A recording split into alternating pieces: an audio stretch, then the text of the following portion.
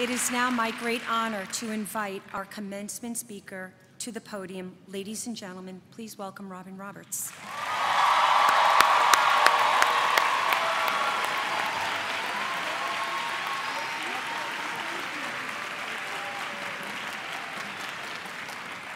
Okay, that was longer than my speech, just so you know. Madam President, thank you very much. Oh my goodness, I love you. My fellow graduates, I have a gift for you. I'm not going to deliver a lengthy commencement speech, all right? Because, truth be known, I can't remember the speaker at my graduation, okay? All I do remember is that I wanted a job, and I didn't have one. That's what I remember at my graduation. But I want you to know that, like the great Maya Angelou once said, that you may forget what people say, you may forget what people did for you, and you may forget some things that are said today and some things that were done, but never forget the feeling that you have right now. Never lose sight of that. The accomplishment to be a college graduate. I know for some of you, you are following in a family tradition, and for many of you, you are starting that tradition, being the first in your family to receive a college degree. Just like my beloved mama and daddy. My daddy grew up in South Orange, New Jersey. He went on to be a Tuskegee Airman. He was the first in his family to go to college, as was my mother, who grew up in Akron, Ohio, the first in her family to go to college on a $100 scholarship. She went off to Howard University, where she met and fell in love with my daddy. And Mama was a resourceful woman because she didn't have much along the way as far as money is concerned. Her dormitory just happened to be next to the cafeteria. And she would look out the window, and when she saw my father-to-be walking up to the cafeteria, she would just bump into him. And he was such a gentleman, being from Jersey, he had to pay for her meal. And it is true, when most families are taught the 3 R's, we were taught the 3 D's. Discipline, determination, you gotta really sell it. The Lord. The Lord. That was the principles in our family. And I have to say, something else that my mother and father taught me, proximity is power. You can wish, hope, and pray all you want, but you have to put yourself in position for good things to happen to you. And you have done that. You have done that. I primarily learned that through playing sports. I am 5'10". I've been this height since the 8th grade. So I pretty much dominated back then on the basketball court. But as I got older, I realized that I was not going to be that professional athlete, which was my first dream. I so dreamed of being, at first, a professional tennis player. And I would come off those hot, steamy courts down south, and I would curtsy, and I'd eat strawberries and cream, dreaming that one day I would be playing there at Wimbledon. But there's a little thing called, what's that? Oh, ability. I had the heart and the desire, the discipline and determination, but not the ability. And so when I was in high school, I realized I was not going to achieve that first dream that I had to be a professional athlete. And that's when I decided that I'm going to be a sports journalist. That's going to be my way to fulfill a dream of being involved in sports. And no one wanted a 5'10" post player in college. I was the tallest player in my high school team, so I had to learn a new position so I could get that college scholarship, to get that college degree, so I could go on to be a sports journalist. So on my own time, my senior year at Pass High, I got into that hot, steamy gym, learning to go to my right and shoot a sweet 18-footer off glass, not because I wanted to be Southeastern Louisiana University's Freshman of the Year. Please hold your applause. That was not my motivation. No, no, no, no. I was putting myself in position for good things to happen to me. And when I was there at Southeastern, I realized that there were a lot of people who wanted to be a sports journalist. So I needed to get some practical experience. I went to the local radio station in Hammond, Louisiana, and I said, I'm studying communications, I play on the basketball team, I want to be your sports director, may I? And they said, tell you what, did some research on you. Yeah, you're a good student, you can do that. Before your 8 o'clock class, you have your own sports talk show, do play-by-play, high school football, basketball, and I think, right, this is, ask and you shall receive. This is wonderful. And they said, okay, to be the sports director, you're going to have to DJ on the weekends. Now, being in college, come on now. And then they said, did we tell you? We're a country music radio station.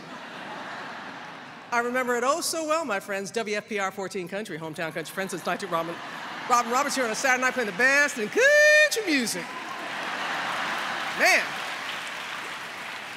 Come on, my fellow graduates, you know what it means to make sacrifices, to dream big and focus small, and that's what I was doing there at WFPR. And I remember when I'd get calls from radio listeners and from Bub, you say, I'm gonna bring you home to Mama. I'm like, you do not wanna bring me home to Mama. Trust me, it's not gonna end well for either one of us. But it's all about finding the humor, finding a way to achieve that goal. So I'm there at Southeastern, I have the practical experience. People aren't exactly beating down the doors to sign someone like me to be on air delivering their sports news. I received one part-time position offer for $5.50 an hour, 30 hours a week, no benefits, to be a weekend sports anchor. I received many full-time offers in news, but that's not what I wanted. I wanted to be in sports, so I took that part-time position in sports for $5.50 an hour because I was dreaming big but focusing small. We gotta see those day-to-day things that ultimately get us to our goals. So I was there in small markets, and then the worldwide leader in sports, going to ESPN, and all along the way, just like you, putting myself in position, dreaming big, focusing small, focusing on the solution, identifying the problem, but then focusing on the solution, and keeping faith, family, and friends close to your heart. I have found everybody's got something. Everybody has issues, challenges, obstacles, however you want to label it. Everybody has something, including health challenges that I went through.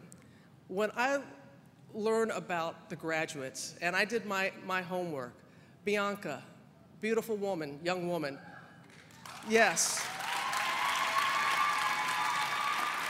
The homelessness for 7 years that she overcame, losing her mother while she was entering college, having to take care, wanting to take care of her two brothers who had serious health issues, and she's one of our fellow graduates today.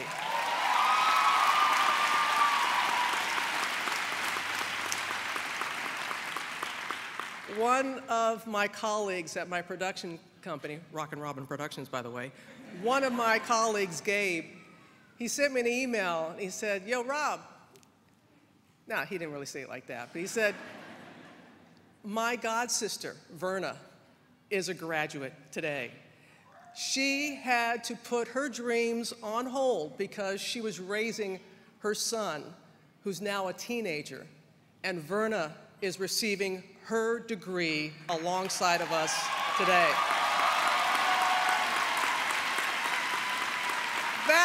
And I could go on and on and on. Everybody's got something, everybody, and I tell you what, people, if everyone in this room, everyone here, put their problems in a big old bowl in the middle, you would see your problem, and you'd take yours back.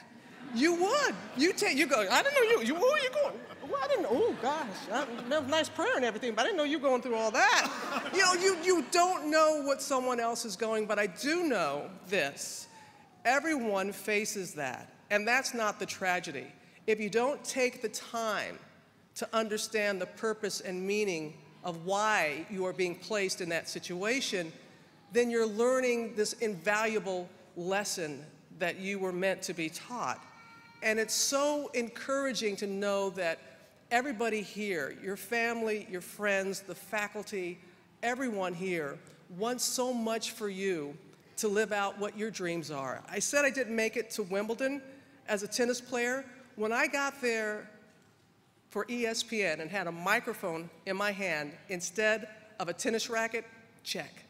Your dreams may not look like you think they are right now. When I was sitting where you are, I had no idea that I would go on to be a news anchor and a morning show host at Good Morning America, to have the privilege every morning to say, "Good morning, America. You don't know what your dreams, but I do know this. It takes courage. It takes strength to believe that the best is yet to come."